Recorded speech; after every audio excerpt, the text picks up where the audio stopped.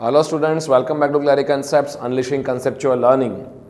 So today we are going to talk about flow measurements in the fluid flows.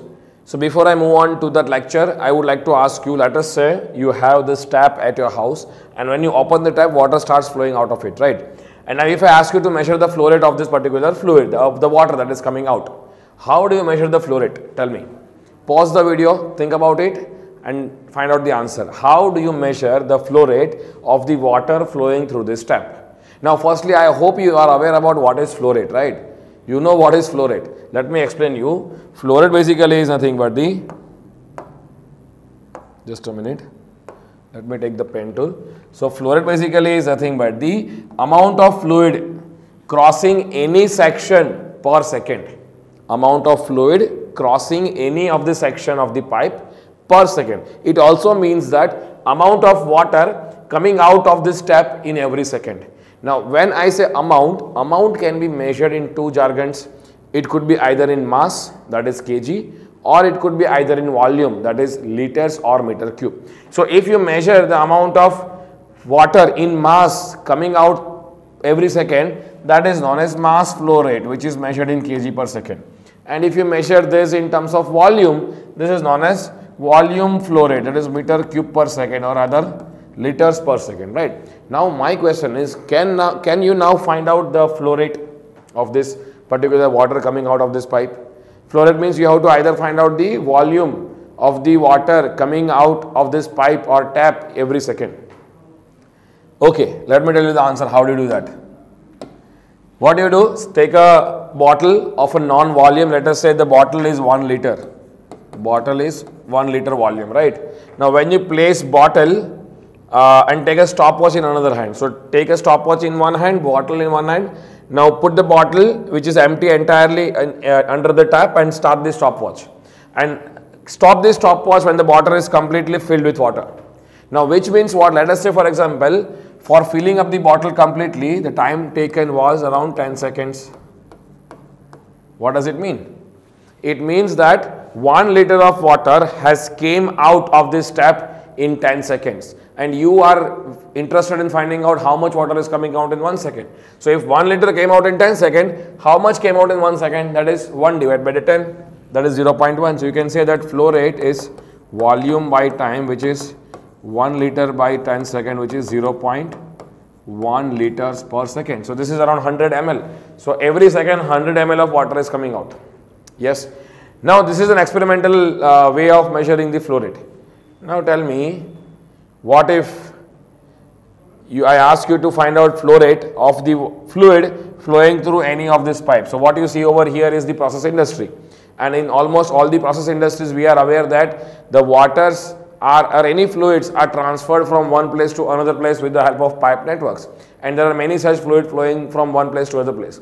And as an engineer, you have to make sure that a particular amount of fluid is flowing through a particular pipe at a particular flow rate. Now, when do you want to make sure that a particular fluid is flowing through a certain flow rate, you must be measuring the flow rate flowing through the pipe, right? So, how do you measure the flow rate of the fluid flowing through the pipe? Because always you cannot have the access to the outlet of the pipe where you can keep the vessel and find out the flow rate, right? Let's say the pipe is going into the boiler or condenser. You cannot have that access to put the vessel, right? So how do you measure the flow rate? There are devices available, right? So we have seen the devices called venturimeter, which can use to measure the flow rate of the water or any fluid flowing through the closed pipe. You can also use orifice meter to measure the flow rate of the fluid flowing through the closed pipe. You can also use rotometer to measure the flow rate.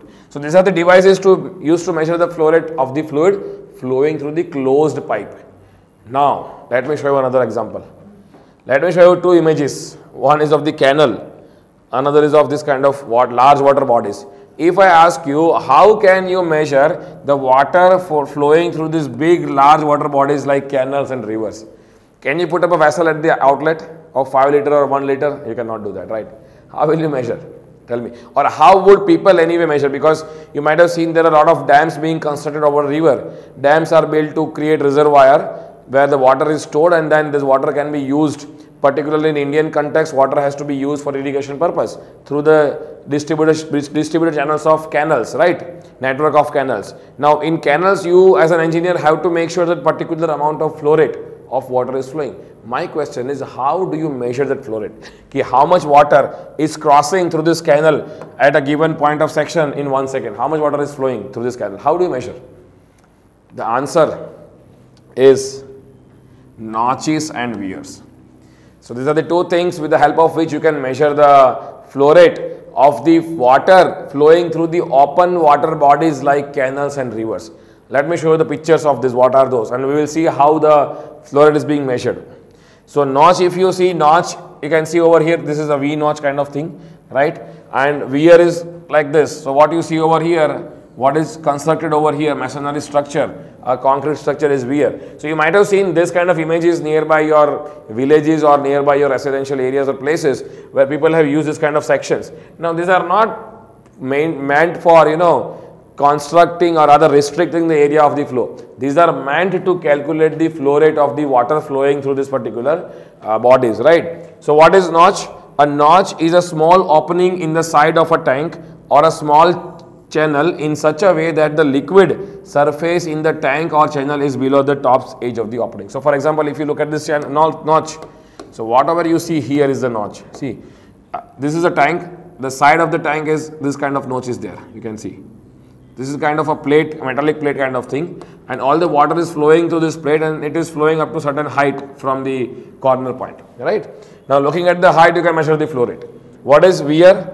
A weir is a concrete or masonry structure placed in the open channel over which the flow occurs. So this is a concrete structure, you can see concrete structure. The structure is like this, and then over it the water is flowing up to a certain height, right? It is generally in form of vertical wall with a sharp edge at the top running all the way across the open channel. Clear? So this is the kind of weir. So there is not much difference, only difference is in the size and the way it is being constructed. Then you can say a notch is a device used to measure the flow rate of the liquid through the small channels or a tank. So when you have a small channel or tank, notch can be used to measure the flow rate. And when you have a big water bodies, so a weir is used to measure the flow rate of the flow through open bodies like river and canals, right? So now a notch is of relatively smaller size. If you compare this and this, the size of notch is little smaller, and weir is of relatively bigger size, right? Because it measures the flow rate of the big water bodies. A notch is generally made up of metallic plate, which you can see over here, and weir is generally made up of concrete or masonry structure, right? Okay, now let us look at different types of notches and weir which are available as on date to measure the flow rates. So depending on the shape of the notch or weir, the types are classified as rectangular notch or weir, which means that the sectional view, whenever the water body is flowing, you create a restriction for all the water to flow through a particular channel or section. So section is rectangular. So if you can see section from front view, it looks like this, and the height from where water is flowing is this height. And depending on the value of this height, you can measure the flow rate. More water is flowing, the height will be larger. If less water is flowing, the height will be smaller. So we will see in another subsequent lectures that how is my flow rate related to the height. And then the length of this channel, so you can see this is a rectangular section. So therefore this is called rectangular notch or weir. Now let me talk about another type of notch called triangular. Now when I say triangular, many times it is also known as V notch. The shape of the notch is of V shape or triangular shape, you can see. So water is flowing through certain height and water body makes a shape of a triangle. Therefore it is called triangular notch, and it has an angle of theta, right? This is when you look it from this side, end side. Then another type of notch is trapezoidal, where you can see that the section is like trapezium. When I say trapezium, it means when you see it from the front, you will see like this, a slant height, this. So if you look at the shape of the water across the section, this is of trapezium shape. Therefore, this is called trapezoidal notch or weir. So in all the subsequent lectures, we are going to look at one by one. If I have a rectangular notch, how do I measure the flow rate? If I have a triangular notch, how do I measure the flow rate? And finally, if I have the trapezoidal notch, how do I measure the flow rate? So we are going to see all of them one by one. So for this lecture, thank you so much for being with us. For more such conceptual videos, you can log in to our website, clariconcepts.com. Thank you.